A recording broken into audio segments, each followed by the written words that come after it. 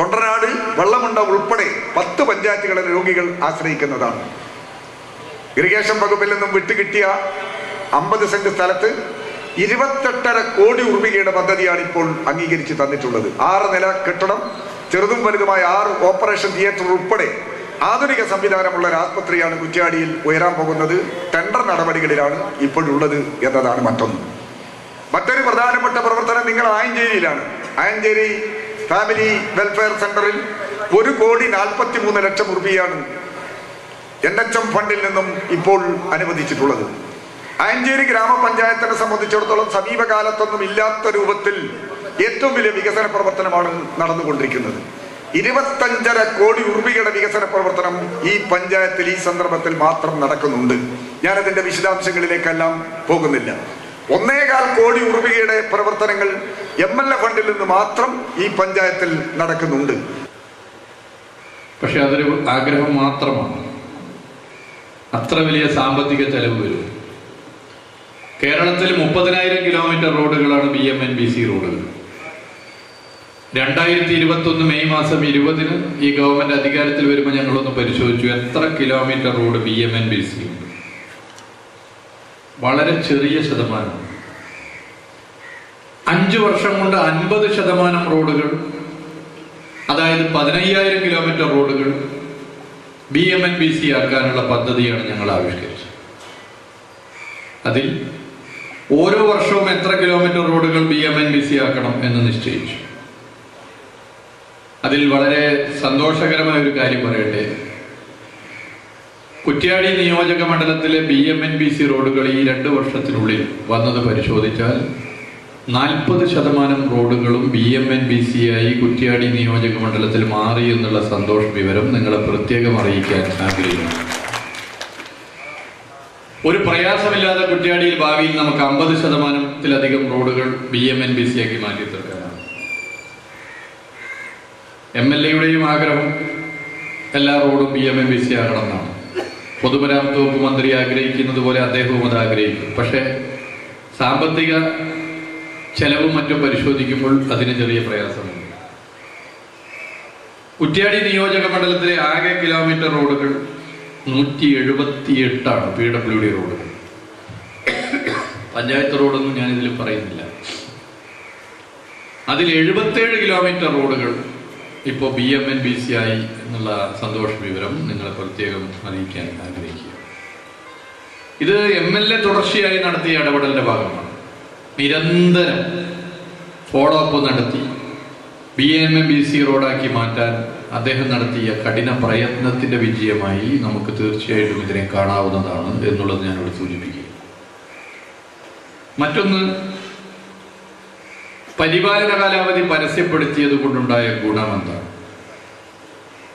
Road നിർമ്മിക്കുമ്പോൾ പൊതുവേ നാം നിർമ്മാണവുമായി ബന്ധപ്പെട്ട ചില തെറ്റായ പ്രവണതകളെ കുറിച്ച് ചൂണ്ടിക്കാണിക്കാറുണ്ട്. ഒന്ന്, കാലാവസ്ഥ ഒരു പ്രശ്നമാണ്. ഈ പെയ്യുന്ന മഴ വെള്ളം ഒലിച്ചു പോകാനുള്ള ഡ്രെയിനേജ് സംവിധാനം നമ്മുടെ പല റോഡിനുമില്ല. പക്ഷേ മറ്റൊരു പ്രശ്നം, നിർമ്മാണ സമയത്ത് ചെലവഴിക്കേണ്ട തുക മുഴുവൻ റോഡിൽ ചെലവഴിക്കുന്നുണ്ടോ ഇല്ലയോ എന്നുള്ളതാണ്. ചിലപ്പോൾ അത് ചെലവഴിക്കാതെ പോകുന്നു എന്നുള്ള വസ്തുത എനിക്ക് നിങ്ങൾക്കും അറിയാം. പരിപാലന കാലാവധി പരസ്യപ്പെടുത്തിയതോടുകൂടി കേരളത്തിൽ സംഭവിച്ചത്, നിർമ്മാണം ശരിയായ അർത്ഥത്തിൽ നടത്തിയിട്ടില്ലെങ്കിൽ പരിപാലന കാലാവധിയിൽ പെടുന്ന റോഡിന് കേടുപാടുകൾ സംഭവിച്ചാൽ ബന്ധപ്പെട്ട കരാറുകാർ തന്നെ അതിന്റെ ചെലവ് വഹിക്കണം. ഇപ്പോ ഒരു റോഡ് 2022 ഡിസംബർ മാസം പ്രവൃത്തി പൂർത്തീകരിച്ചു എന്ന് നിങ്ങൾ കരുതുക. സാധാരണ ചിപ്പിംഗ് കാർപ്പറ്റ് റോഡാണ്. 2 വർഷമാണ് അതിന്റെ പരിപാലന കാലാവധി. 2024 ഡിസംബർ വരെ ആ റോഡിന് എന്തെങ്കിലും കേടുപാടുകൾ സംഭവിക്കുകയാണെങ്കിൽ ബന്ധപ്പെട്ട കരാറുകാരൻ അതിന്റെ പൂർണ്ണ ഉത്തരവാദിത്തം ഏറ്റെടുക്കണം. ബന്ധപ്പെട്ട കരാറുകാരനെ കൊണ്ട് ആ റോഡിന്റെ ഉത്തരവാദിത്തം ഓർമ്മപ്പെടുത്താൻ ചുമതലയുള്ള ഉദ്യോഗസ്ഥനുണ്ട്. ദൗർഭാഗ്യവശാൽ നമ്മുടെ സംസ്ഥാനത്ത് പല റോഡുകളിലും അത്തരം ഒരു പരിശോധന നടന്നില്ല. ഇതിന്റെ ഭാഗമായി ക്വാളിറ്റി കുറഞ്ഞ, ഗുണമേന്മ കുറഞ്ഞ നിലയിലുള്ള നിർമ്മാണം ചിലയിടങ്ങളിൽ നടന്നു. റോഡുകൾ നിർമ്മാണം കഴിഞ്ഞ ഉടനെ പെട്ടെന്ന് പൊട്ടിപ്പൊളിയുന്ന സംഭവങ്ങളുണ്ടായി. അത് സർക്കാർ ചെലവിൽ പിന്നെ പരിപാലിക്കുന്ന സ്ഥിതിയാണ്. പരിപാലന കാലാവധി ഉൾപ്പെടെയുള്ള ഘട്ടങ്ങളിലും പരിപാലിക്കുന്ന സ്ഥിതിയിലേക്ക് എത്തുന്നു എന്നുള്ളൊരു തെറ്റായ പ്രവണത പൊതുവെ കണ്ടു.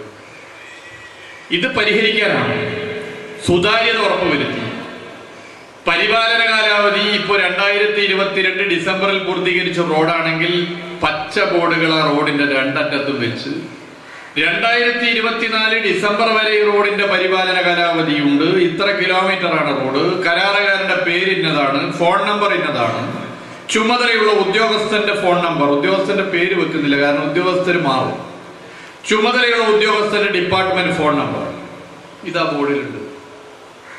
ഇവിടെ നേരത്തെ ചൂണ്ടിക്കാട്ടിയതുപോലെ ജനങ്ങൾ കാഴ്ചക്കാരല്ല കാവൽക്കാരാണ് എന്ന് എഴുതി വെച്ച പച്ച ബോർഡുകൾ നിങ്ങൾ കണ്ടിട്ടുണ്ടാവും.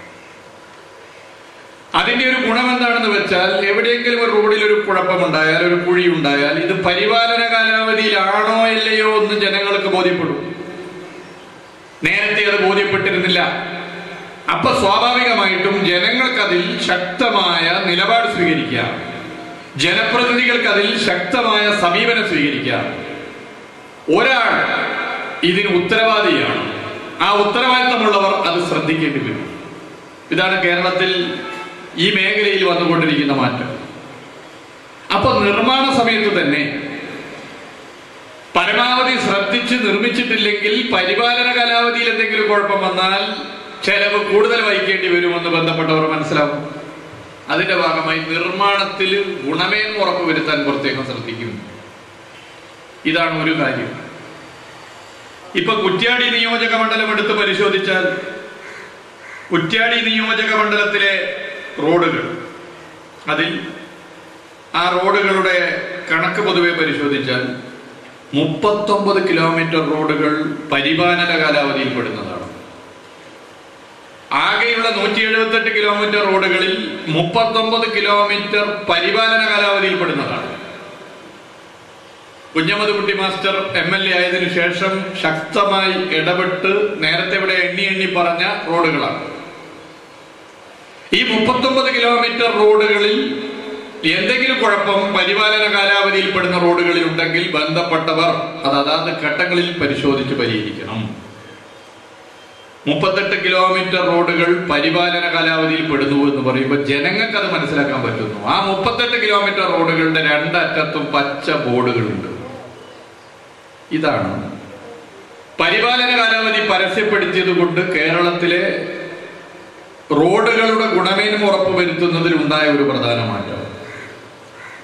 രണ്ടാമത്തെ പ്രശ്നം, പരിപാലന കാലാവധി അവസാനിച്ചു കഴിഞ്ഞാൽ എന്താണ് ചെയ്യുക? ഞാൻ നേരത്തെ പറഞ്ഞ 2022 ഡിസംബറിൽ പ്രവൃത്തി പൂർത്തീകരിച്ച റോഡ് 2024 ഡിസംബറിൽ പരിപാലന കാലാവധി കഴിഞ്ഞു.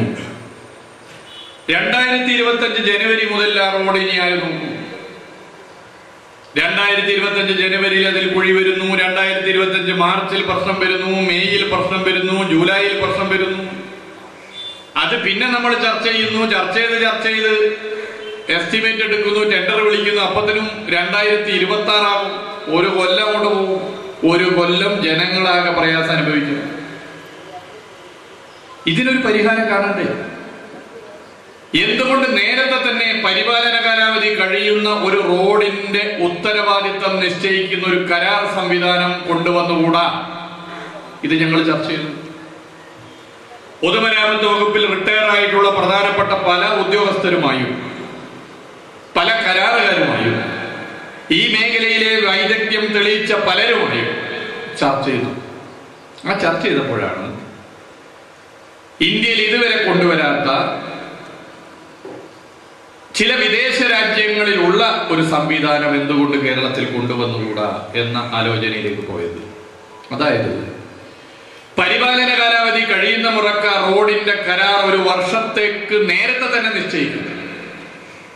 അതായത് ഞാൻ നേരത്തെ സൂചിപ്പിച്ച റോഡിന്റെ 2024 ഡിസംബറിൽ പരിപാലന കാലാവധി കഴിയുമ്പോൾ 2025 ജനുവരി 1 മുതൽ 2025 ഡിസംബർ 31 വരെ ഒരു വർഷം ആ റോഡ് ആര് പരിപാലിക്കണമെന്നുള്ള കരാർ 2024 തന്നെ ടെൻഡർ വിളിച്ച് തീരുമാനിക്കുക ഇന്ത്യയിൽ ആദ്യമായിട്ടുള്ള ഒരു സംവിധാനമാണ്. ആ സംവിധാനത്തിനെയാണ് റണ്ണിംഗ് കോൺട്രാക്ട് എന്ന് വിശേഷിപ്പിക്കുന്നത്. റണ്ണിംഗ് കോൺട്രാക്ട് നടപ്പിലാക്കാൻ വേണ്ടി തീരുമാനിച്ചപ്പോൾ ചില എതിർപ്പുകൾ ഉണ്ടായി. അത് പിന്നെ അങ്ങനെയാണല്ലോ, നമ്മൾ നല്ലൊരു തീരുമാനമെടുത്താൽ പല ഘട്ടങ്ങളിലും പല നിലയിലും എതിർപ്പുണ്ടാവും.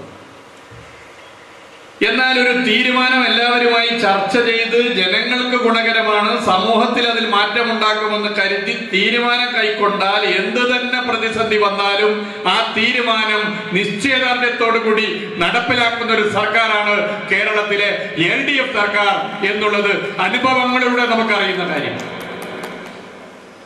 തീരുമാനം നടപ്പിലാക്കാൻ നിശ്ചയിച്ചു. ബഹുമാനപ്പെട്ട മുഖ്യമന്ത്രിയുമായി ചർച്ച ചെയ്തു. ഇന്ത്യയിൽ ആദ്യമായി ഇങ്ങനെ ഒരു പുതിയ കരാർ സംവിധാനം കൊണ്ടുവന്നാൽ കേരളത്തിന്റെ റോഡുകളുടെ പരിപാലനം നല്ല നിലയിൽ ഉറപ്പുവരുത്താനാകും. ഓരോ റോഡിന്റെയും ചുമതലയാർക്ക് ഉത്തരവാദിത്തമാർക്കെന്ന് നിശ്ചയിച്ച് പല പ്രശ്നങ്ങൾക്കും പരിഹാരം കാണാനാകും. അതിന് റണ്ണിംഗ് കോൺട്രാക്ട് എന്ന സംവിധാനം കേരളത്തിൽ നടപ്പിലാക്കാൻ തീരുമാനിച്ചു. അതിനുവേണ്ടി കേരളത്തിലെ 30,000 കിലോമീറ്റർ വരുന്ന PWD റോഡുകളുടെ കണക്ക് പരിശോധിച്ച് മുന്നോട്ട് പോയപ്പോൾ ഞെട്ടിക്കുന്ന ഒരു വിവരം പുറത്തു വന്നു.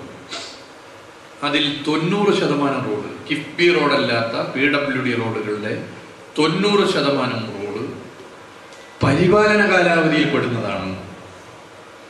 അതായത് ഭൂരിപക്ഷം റോഡുകളിലും പരാതികൾ ഉയർന്നു വരാൻ കാരണം ആ റോഡുകളിൽ കുഴപ്പമുണ്ടെങ്കിൽ അപ്പോൾ ഇടപെട്ട് പരിഹരിക്കാനുള്ള ഒരു സംവിധാനം ഇല്ലാത്തതാണ് പ്രശ്നം.